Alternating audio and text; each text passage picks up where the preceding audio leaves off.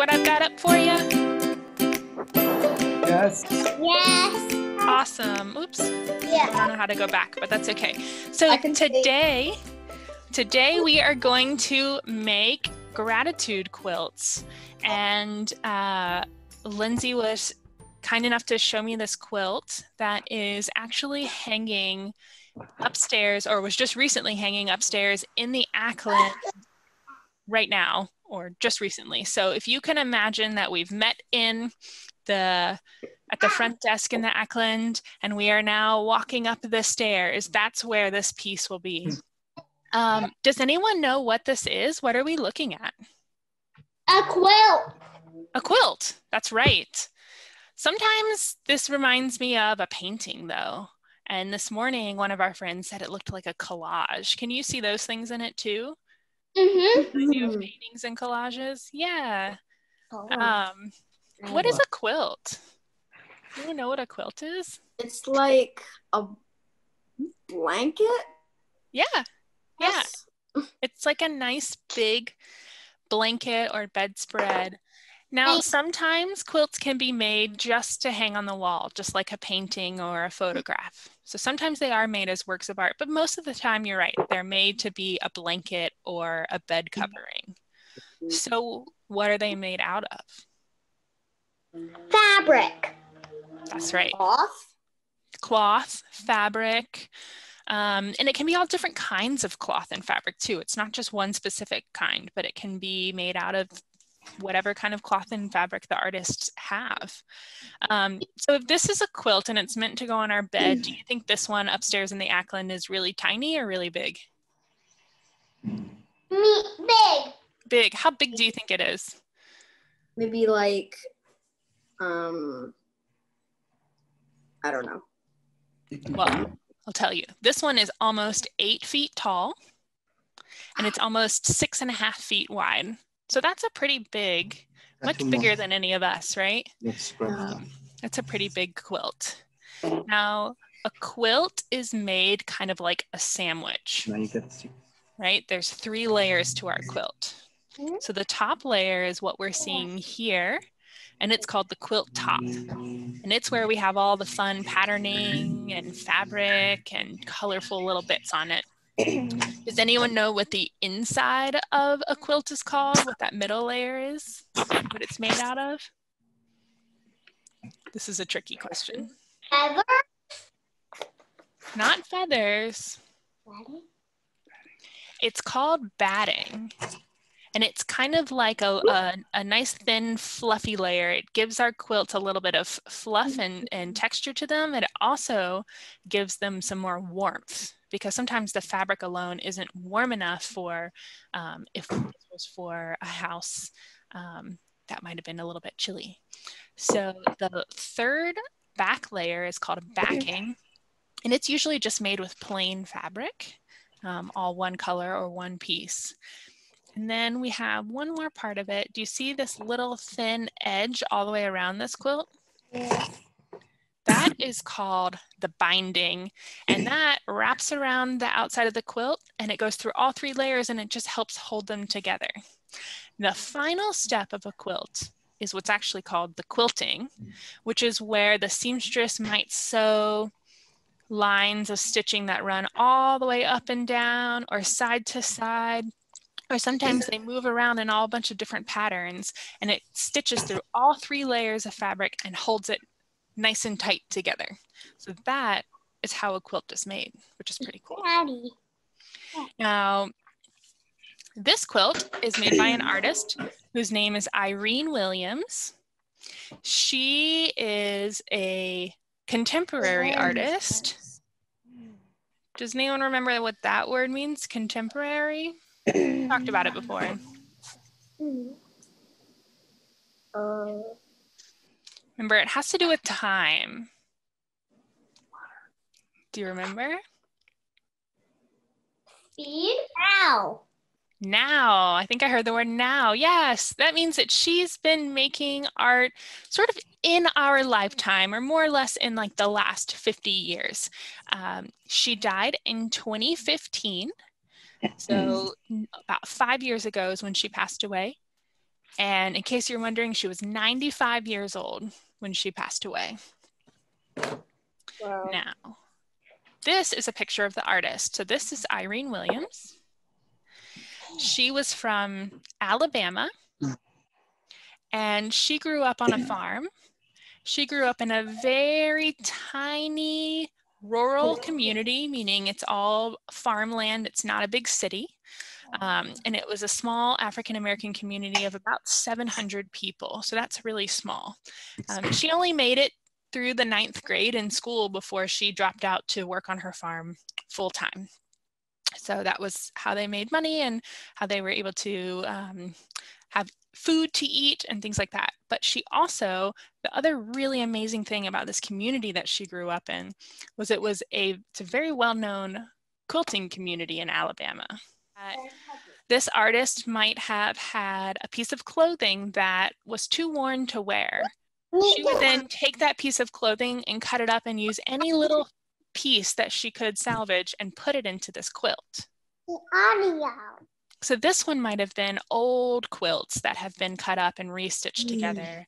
Pieces of clothing, maybe it was old bedding or remnants of fabric from some other sewing production. So these artists would use every tiny scrap into their work, and we really see that in this middle piece. And this one is the one that really reminds me of a collage, this middle one. Anything else that you notice about these pieces? An interesting thing about Irene Williams, this artist, is that, again, she was a part of this huge quilting community that I'm going to talk more about in a minute.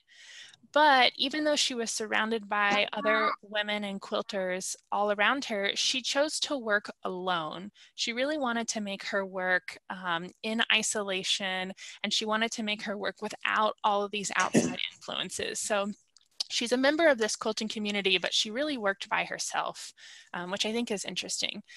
And this sort of patterning that she's using, where it's not one design repeated over and over, every element is sort of its own shape. This is that lazy gal or that crazy quilt, if you remember when we looked at Lauren Francis Adams' mural in the Ackland a few months ago. That big quilt that was on the wall, that was called a crazy quilt. And that means that it's just sort of puts together as it goes. But that quilting community that I was telling you about is a quilting community that's in Alabama. They started around the 1920s, and it's called Gee's Bend. And Gee's Bend, when they first started in the 1920s, so that was about 100 years ago, you know, they were just making quilts for their own needs and for their own uses. And then around the 60s and then again in the 80s, they gained a lot of recognition. Somebody noticed the beautiful work that they were making and brought it to the attention of the world, really. And now you can see their work in museums all over. They're very well known for their quilt making. But you can see that quilt making is very much a community effort. A lot of times there are 4 or 5 women who are working on one quilt. They're all stitching together. It's a time to socialize. It's a time to check in with each other. So as you're working in a little bit, I want you to think about community and maybe working alongside your parents, and maybe you're all making a block to put together to make your quilt. So you can work on that together. This is a picture from 2020. So this is Gee's Bend today. Oh. Now, most of their quilts are in that sort of crazy quilt style, but traditionally quilts used quilting blocks, which is just a small block that's a pattern that gets repeated over and over again. And we're going to kind of base our quilt off of that idea of the quilting block. And I liked these because this is the sort of Gee's Bend twist on the quilting block. You can see that pattern in the middle. It's called the pinwheel pattern. And you can see that it gets repeated, but it's not perfectly repeated. It still has that little bit of that crazy quilt influence to it. So here's that pinwheel again, and an example of what it looks like in that sort of traditional quilt, where we take that one block, because a quilt has to start out small, right? We start with one block and then we add a second block and then we add a third block until all of a sudden we have this huge quilt. So I wanted to show you an example of what it would look like with these sort of pattern blocks right next to each other, because our piece is going to be a little bit more like what you're seeing here. So we have 3 different quilting blocks that we are going to base our designs off of. This first one is called the pinwheel. That was the one you were seeing in the quilt we just looked at. This second one is one of my favorites. It's called the bear's paw. And if you see it in just a minute, I'll show you, it'll really look like that paw print. And then over here, we have the sawtooth star. Do you notice anything that's similar about these 3 shapes, these 3 quilt blocks that you're seeing? They're square. They don't have triangles. You can just say it. I heard square, and what was the other part? Triangles. Triangles. Yeah, exactly. So they're all made out of squares and triangles, 2 simple shapes that can make a whole bunch of different patterns. And if you looked up quilt blocks online, you would see hundreds of other different variations of patterns. There's so many, but we're going to look at these 3. So this is the example that I made. You can see it here behind me, and I'll show you on my camera a little bit closer in just a minute. We're going to make 3 quilt blocks like of the examples that I just showed you, and then we're going to add 3 gratitude drawings to those. Now, what does the word gratitude mean? Any guesses? Thankful. Thankful. Yeah, so gratitude, showing gratitude is being thankful for something, or feeling really appreciative of something, or something that's making you feel really happy. So I was thinking about this time where we are hanging out at home, and I was thinking about what are the 3 things that I feel really thankful for, and made my drawings off of those. So in this top one, I have my dog and my 3 cats, and I really am happy that I get to snuggle with them and play with them a lot more. I have this picture of my backyard because I have a beautiful porch and I have green grass and trees that I get to hang out. And then I have my art studio. So those are things that I am very thankful for. Ooh, there's pictures up here now. That's cool. Yeah, so those are things that I'm really thankful for. So in just a minute, I'm gonna switch over to my instruction camera and show you how to work these quilts, how we're gonna build them up. But in the meantime, while I get that set up, I want you to be thinking about things that you're feeling thankful for, because we are gonna start with 1 gratitude drawing. So I'm going to get that set up so you guys can start thinking, and you're gonna get out 1 of your blank 6x6 squares.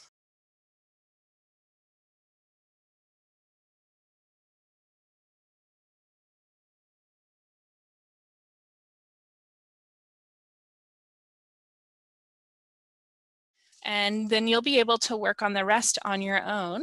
But the first thing I want you to do is to get out 1 of your just blank 6x6 squares. So not one of the templates, but just one that's empty. And you can use a pencil or crayons or colored pencil, any kind of coloring item that you have. And I want you to start on 1 of those gratitude drawings. So just show me a picture of something that you're thankful for. And it can be anything. It doesn't have to be something you're thankful for while we're at home. It can be something you're thankful for at any time.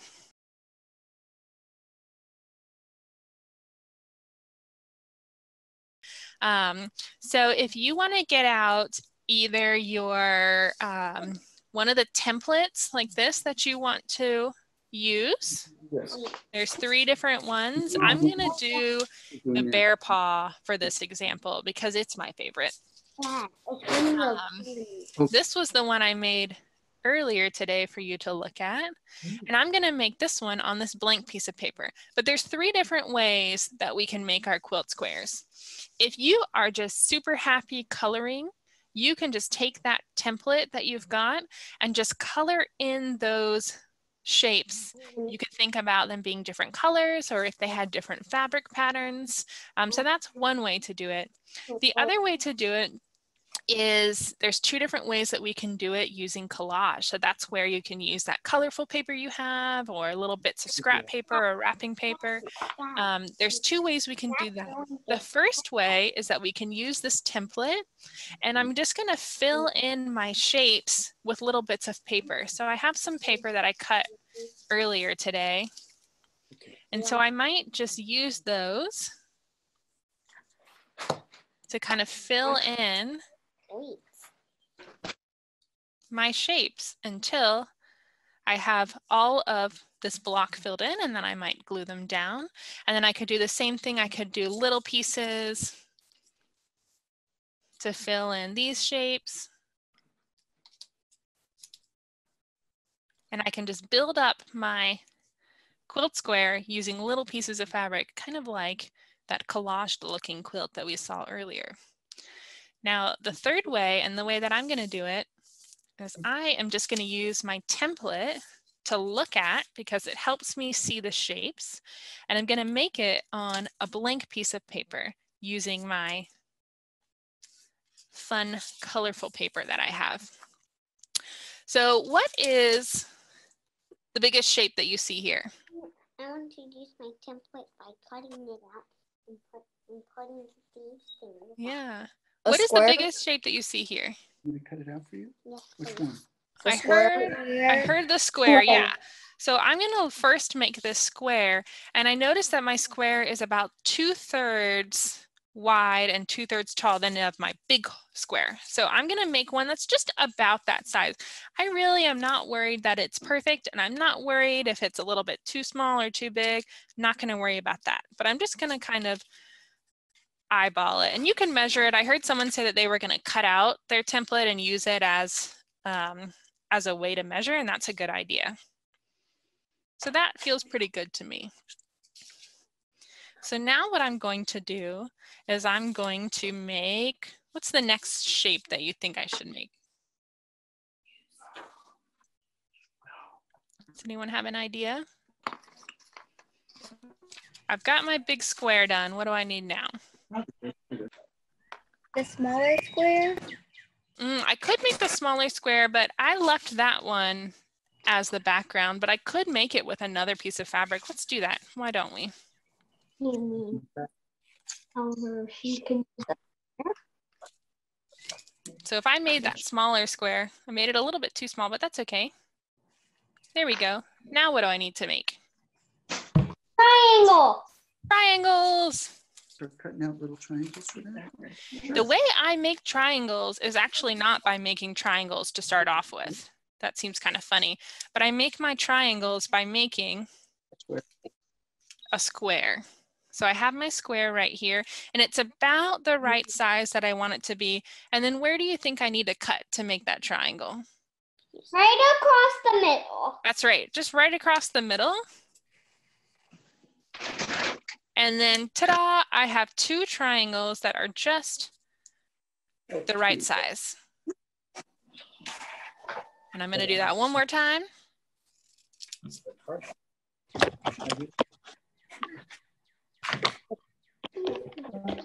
And I like to lay everything out before I glue it down so that I make sure it's just the way I want it. So now I have the claws on my bear paw. I could leave this white if I wanted it like a background, or I could see what it looks like if I add in another design, like more fabric. So I've cut my square. I'm going to do this for the thing I'm grateful for. Oh, neat. How do you do this with me? Because this is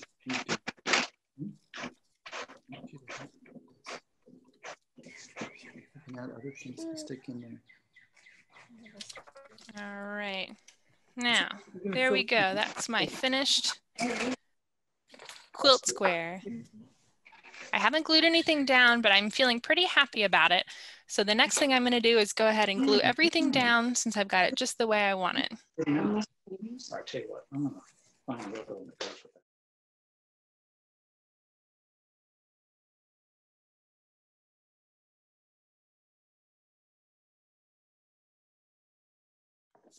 So I want to take a few minutes just to show you how I put it all together. And that'll be something that you'll do at home once you've made all 3 of your quilt squares and all 3 of your gratitude drawings. So let me pull this down because you're going to want to attach them. If you can see here, I did mine so that they're 2 squares wide and 3 squares long. And what I did is I used hole puncher and yarn to put mine together. But I'll show you a couple of different ways that you can do it if you don't have a hole puncher and yarn. But what I did was I started at the bottom. You can see that. And I just made sure to line my 2 squares up. And I used my pencil to make myself a little mark of where I wanted that hole to go. And it's important that they stay right next to each other, because if they're too far apart, then you might have your, when it hangs, your quilt squares might be all lopsided. So I try to get them as close as I can. And then all I did was I took a piece of yarn and I tied it in a knot on the back. Now you can see it's not super tight. I tried to make a really loose knot because if I pulled too tight on this yarn, I risk ripping my paper. So I just made a really loose one, and I did that all the way up, 2 on each side. And then at the top, I did 2 little loops to hang it. When I tried it with just 1 hanging loop at the top, it tended to fold when I hung it. So I had to do the 2. But if you don't have a hole puncher, you can also just staple yours together, or you could just use tape on the backside and just tape your pieces together. Now, if you don't have yarn, you could use ribbon, you could use strips of fabric, you could use pipe cleaners, you could use maybe rubber bands. There's all sorts of things that I bet you have around your house that you could do to attach these together.